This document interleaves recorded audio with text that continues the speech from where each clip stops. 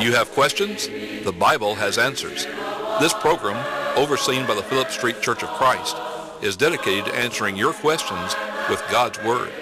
Please join us for the period of study as we seek to give a Bible answer. And now, here is your moderator. Hello everyone, and welcome to A Bible Answer. I'm Mike McDaniel. I serve as the evangelist of the Central Church of Christ in Crothersville, Missouri. This program is brought to you by the good elders of the Phillips Street Church of Christ in Dyersburg, Tennessee, and a number of faithful congregations throughout a four-state area. You'll see their names listed at the end of our program today. We also want to extend our thanks to two new congregations. We don't have them on our scroll yet, but they're the New Madrid Church of Christ in New Madrid, Missouri, and the Maple Hill Church of Christ in Benton, Kentucky.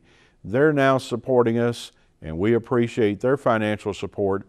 That brings a Bible answer to you. We have three gospel preachers with us to answer your questions. We'll have them do so, announce themselves to you at this time. Hello, I'm Brent Arnold from the Greenfield Church of Christ in Greenfield, Tennessee. My name is Andy Brewer. I preach for the Phillips Street Church of Christ in Dyersburg, Tennessee. My name is Mike Peters. I'm the preacher at the Pottsville Church of Christ in Hickory, Kentucky.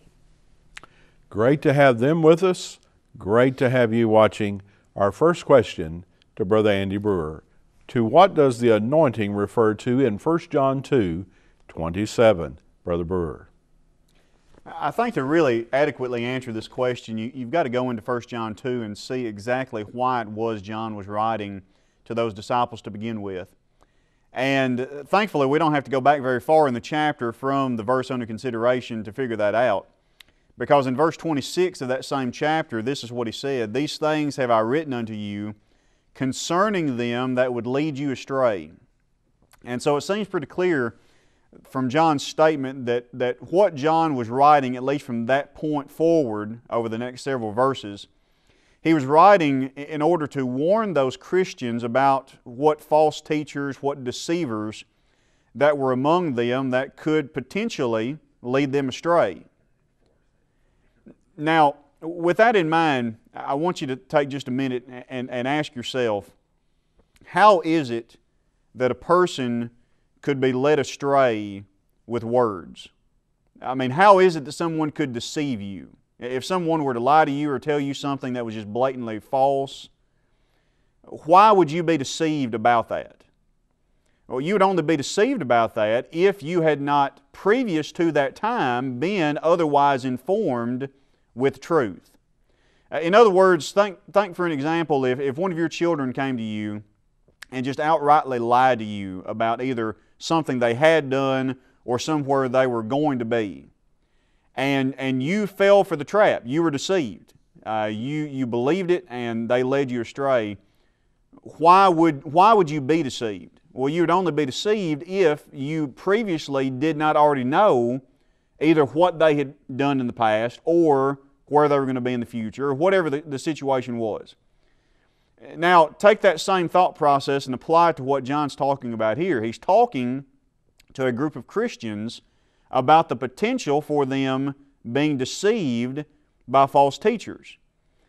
But the only way that they could be deceived and be led into error, doctrinal error, would be if they had previously not already been educated or informed as to what the truth was, if they had not already been adequately been able to defend what they believed with a proper knowledge. Now, it's based on that context that John was wanting to warn his brethren about those people that could deceive them. And he said in verse 27, which is the verse under consideration, "And as for you, the anointing which ye received of Him abideth in you, and ye need not that anyone teach you, but as His anointing teacheth you concerning all things, and is true, and is no lie, and even as it is taught you, ye abide in Him." Now, the question is, what does that word anointing refer to, or what is that anointing? The word anointment simply means to be endowed with something, or for something to be provided to you or upon you. And so a person could be anointed with any number of things.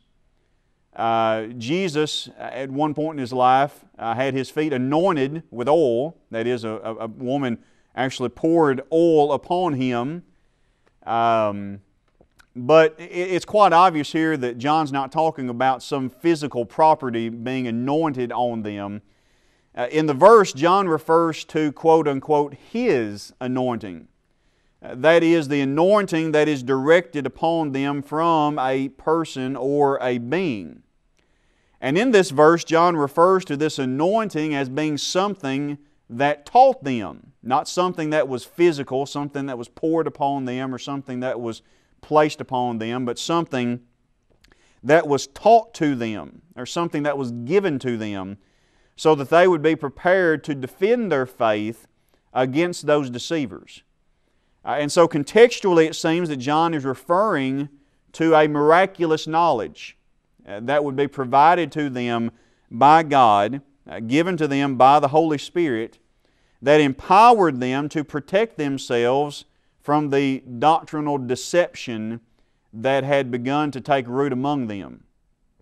Now, thankfully though, we don't have to just assume that what we've just taken from this passage is correct, because you can go back to verse 20 and John tells them what this anointing is. Back in verse 20 of 1 John 2, John himself had said, "And ye have an anointing from the Holy One, and ye know," that is, as a result of that anointing, "ye know all things." And so there seems to be no doubt that given the context of this passage, John is referring to the fact that those first century Christians, to whom the completed revelation of the Bible had not yet been completed, for whom it had not been completed, wouldn't be completed for some years later, that for those first century Christians to whom completed revelation, such as we have contained in the Bible today, it was not complete, that for those Christians God provided a miraculous knowledge so that they would be prepared to defend themselves and to defend the faith against those deceivers, those false teachers among them. That was what the anointing was. It was a miraculous power given to them by the Holy Spirit. Thank you for that good question, and I hope that helps in some way. Thank you. To Brother Peters, this question: are there degrees of sin? Brother Peters. Well, thank you for that question. And before we answer the question in particular, we need to understand what sin is. Sin, the word sin, comes from a word that means literally to miss the mark.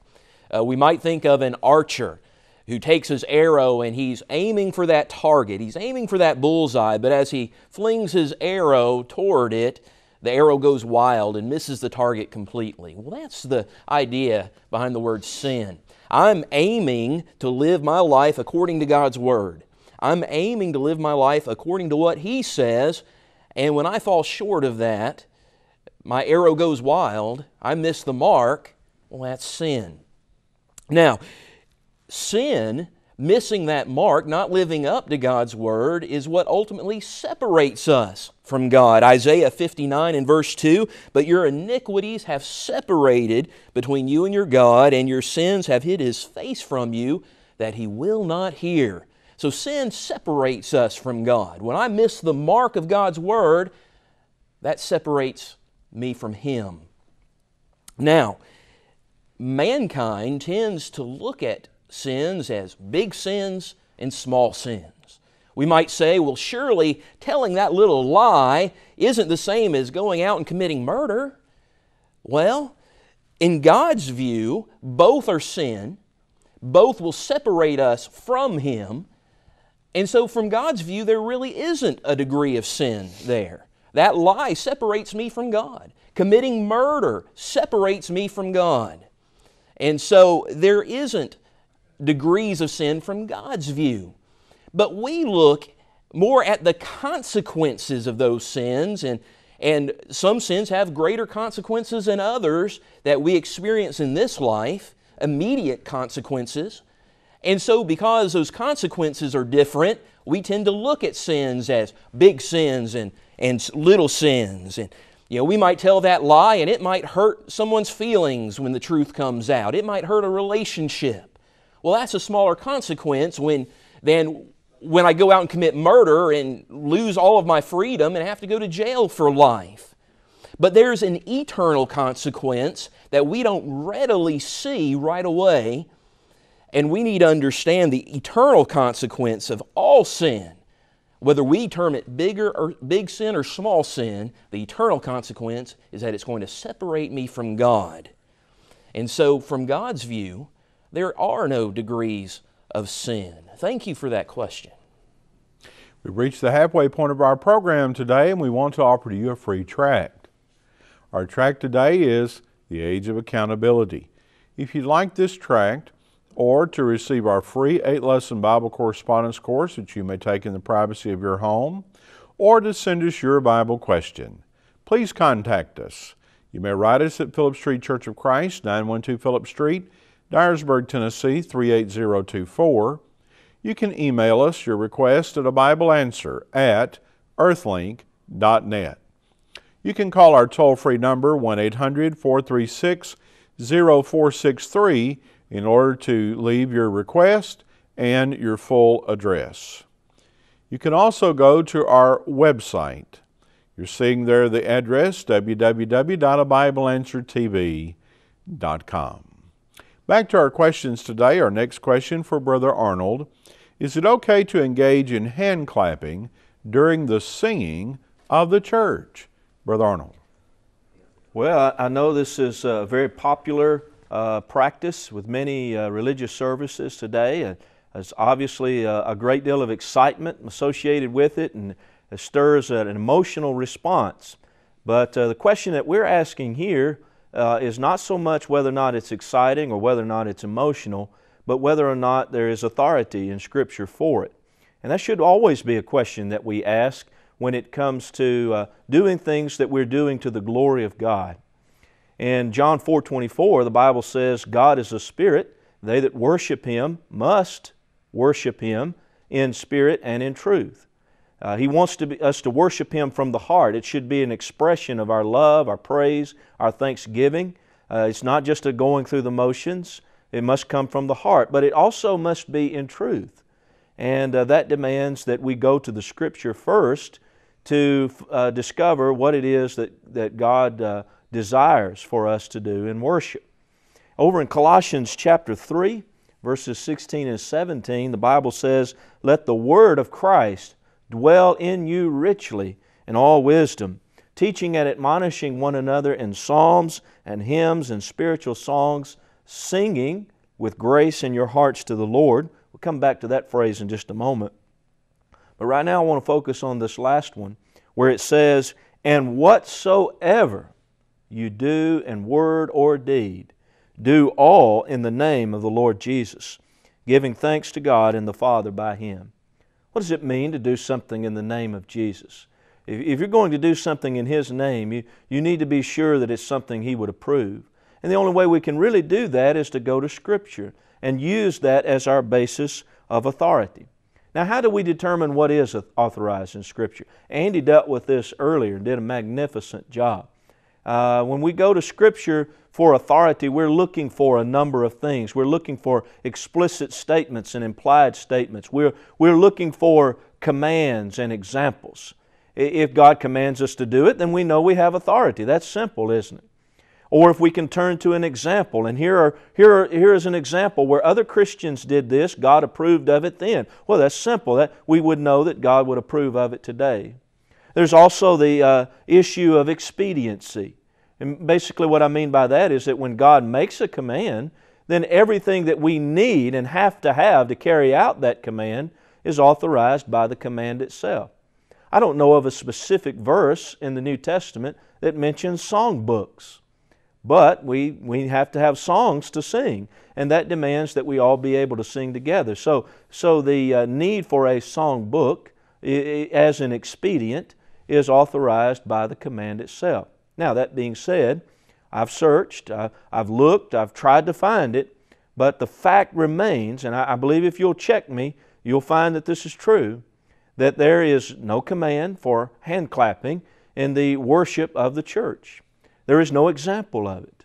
There's not a church of the New Testament. There's not a Christian of the New Testament that we can turn to as an example of performing this act in worship to God. There's no expedient. There's no command that's given in the New Testament whereby hand clapping would be an expedient, that it would be necessary to fulfill that command before God. It's simply not there. Now, some would object to what I'm saying by saying that, well, what about passages like Psalm 47:1, where it says, "Oh, clap your hands, all ye people. Shout unto God with the voice of triumph." Brent, aren't you forgetting that passage? Does that not authorize the practice of this? Well, what I would say in response to this, and why I do not attribute that passage as being authority for us to do that today in the church, is because that passage is from the Old Testament. It's important for us when we study the Bible to see the distinction between the Old Testament and the New Testament. Colossians 2:14, the Bible indicates that God has taken the Old Testament, He nailed it to the cross, and He has implemented a new covenant. Romans 7:1-4 also indicates that. The fact of the matter is, there are a number of practices that were authorized under the Old Testament that we do not repeat today. Sabbath worship was authorized under the Old Testament. We don't do that today. We worship on the Lord's Day, on Sunday, because that's the day that Jesus was resurrected. Various offerings of animal sacrifices, burning of incense. There are a number of things that were a part of the Old Testament law that were authorized under that law that are not authorized today. So we go to the New Testament to find our authority. And the fact of the matter is, the passages just aren't there. Every passage from the New Testament that makes reference to music in the church uses the same word. I read one of them just a moment ago, Colossians 3:16. It uses the word sing. Singing with grace in your hearts to the Lord. Now, sing is a specific command, isn't it? It's not generic. If the Lord had said, "Make music unto me," well, that's generic. That would have authorized just any sort of music that we would seek to offer Him. But He didn't give a generic command. He gave a specific command. He wants us to sing. I think the reason for that, I don't know that it's my place to tell what God's reason is for that, but if I were to guess, my guess would be God wants us to sing because singing is an act that can truly reflect what's in the human heart. Clapping cannot express gratitude, it cannot express praise, it cannot express love. This is the same reason why we do not use a piano or organ or an instrument of a mechanical nature. A mechanical instrument does not have a heart to express those sentiments. God wants us to sing because singing can be a reflection of the sentiment that is in the human heart. And we are to worship God in spirit, of course. That's one of those things that we've mentioned. Same is true in regard to hand clapping. Think about it this way. God commanded Noah to build an ark to save his family from the flood that was to come. If He had said to Noah, "Build that ark of wood," that would have authorized Noah to use any wood that he would choose. But God commanded Noah to use gopher wood. Now, evidently that was a tree that we don't have today. I don't know exactly what gopher wood was, but Noah would have known, and Noah understood that God wanted the ark built of that wood and only that wood. See, it was a specific command. Same is true regarding the music of the New Testament church. The specific command that is given is singing. And so without that command or without that example or without that expedient, I would have to say that no, hand clapping is not authorized for use in the worship of the New Testament church. Thank you for this question. Thank you. And now to Brother Brewer. Should one know that baptism is for the remission of sins before being baptized? Brother Brewer. My short answer to that question is absolutely. And the reason I say that is because a person cannot do something not knowing the reason why they're doing it and do it properly. In other words, given this circumstance, a person can't properly be baptized if they don't even know why they're doing it, or if they're not doing it for the proper reason. To say that an understanding of what baptism is for isn't necessary to being baptized would basically be saying that a person can basically go to heaven by accident, and that's just simply not the case. No one's going to be saved by accident. It's going to be intentional based on an understanding. I want to think about this real quick just in terms of Acts chapter 19. In Acts 19, Paul came across some disciples who had done the right thing. They had submitted to the right act. They'd been immersed. They'd been baptized. But when Paul started asking them some questions, it became pretty evident that the reason why they had done what they'd done wasn't the reason for which they should have done it. They had been baptized with John's baptism unto repentance. And this was after the cross, after Christ's baptism had come into effect. So Paul took them to the side very quickly and talked to them about why baptism, why they were supposed to be baptized, what baptism was for, what Christian baptism is all about. And notice that once Paul, who to a people who had already done what they should have done, yes, they'd already submitted to the act of baptism, but to a people who had already done what they should have done, Paul taught them the truth about that act.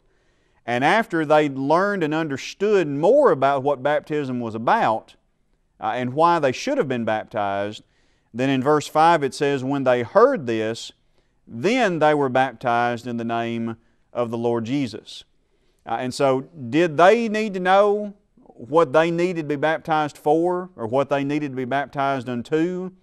Well, Paul believed they did. And as a result, he took them to the side and taught them so that they would understand, and so then they could act based on knowledge instead of just instinct. And so I would say that yes, beyond the shadow of any doubt, a person definitely has to know that baptism is for the remission of sins before they can be properly and scripturally baptized. Because otherwise then that person has just done an act without the true and proper purpose. And so look at Acts chapter 19 and kind of study what happened with Paul and those disciples there, and I think the answer will become very, very evident. Thank you for that great question. Thank you, Brother Brewer. Now to Brother Peters. We have this question for you. Many Christian young people are seen on Twitter using vulgar and profane language and seem to think nothing about it. Please address this, Brother Peters. The Apostle Paul wrote to the Ephesian brethren, Ephesians 4 and verse 29, "Let no corrupt communication proceed out of your mouth, but that which is good to the use of edifying, that it may minister grace unto the hearers." It doesn't take long to spend any time on Facebook or other social media sites to see individuals using profanity, vulgarities, talking in a way that one who is trying to follow God's Word should not talk. But there's also gossiping that occurs. There's insults that occur. All of those things would fall under this category of corrupt communication. That is, any type of communication that is designed to pull someone down. Paul says our words are to edify. That is literally to build up individuals. And these are things that pull them down. Now, no one who is claiming to be a Christian would agree that it's okay to go out and to speak in a vulgar way or use profanity or gossip about individuals or even insult individuals on a face-to-face basis. But the problem with the internet and social media today is that it provides an anonymity. Now, this question is specified to young people, but there's a lot of older people who need to understand this as well. When I sit behind my keyboard and I type out that profane language, when I'm gossiping behind my keyboard about someone or using my keyboard to insult someone, well, that's just the same as saying it. And that equals that corrupt communication that Paul is telling us to avoid here. That shouldn't be a part of our lifestyle. And parents, we have a responsibility to let our children understand this, teach them this so that they can know this. Because if we're not careful, we can get behind that keyboard, and even though we would never say it to that person's face, well, we think, well, no one's really seeing me say this, and yet that's not true at all. We're to avoid that kind of communication. We're to avoid that profane language, and some of these abbreviations that are used on social media today shouldn't be typed from the fingertips of a Christian, much less said from their lips. Thank you for this question, and I hope that helps. I appreciate each of those good answers. I especially appreciate that last one. I think it's very timely. You know, God hears what we say, but God also sees what we type. And not only does God see it, but other people do as well. And many people have lessened their Christian influence greatly by what they have typed on Facebook and social media, and earlier on MySpace and other social forums. They've certainly hurt their influence. We're so glad you're watching today, and we are grateful for all the different congregations that support A Bible Answer. Anna, Illinois, Bishop Street in Union City, Bradford, Tennessee, Central, where I preach, in Caruthersville, Dexter, Missouri, Doris Chapel in Trenton, Tennessee, Fairview in Milan, Tennessee, Front Street in Milan, Tennessee, Fremont in Union City, Tennessee, Gardner near Martin, Tennessee, Gideon, Missouri, Greenfield, Tennessee, where Brother Arnold labors, Locust Grove in Bradford, Main Street in Troy, Tennessee, Marion, Illinois, Matthews, Missouri, Maple Hill in Benton, Kentucky, a new congregation, Mount Zion near Hornbeak, Tennessee, Mounds, Illinois, Neboville, Tennessee, that's near Yorkville, New Johnsonville, Tennessee, New Madrid, Missouri, also a new congregation, thanks to them, Palmersville, Tennessee, the Phillips Street Church of Christ in Dyersburg, Tennessee, where Brother Brewer labors, and our overseeing congregation, the Pleasant Hill Church of Christ, Trenton, Tennessee, Portageville, Missouri, Ripley, Tennessee, Sanford and Steele, Missouri, Sharon, Tennessee, Troy Road in O'Bine, Yorkville, Tennessee, and finally the Whitlock Church of Christ near Paris, Tennessee, by my count, 32 congregations.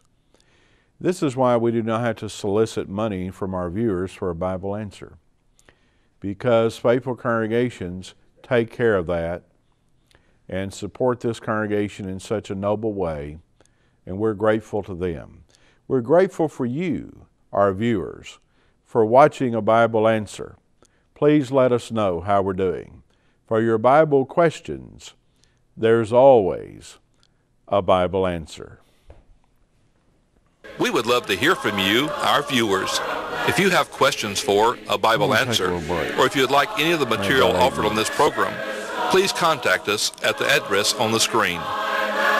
We appreciate all of our supporters, and we encourage you to worship with a faithful Church of Christ in your area.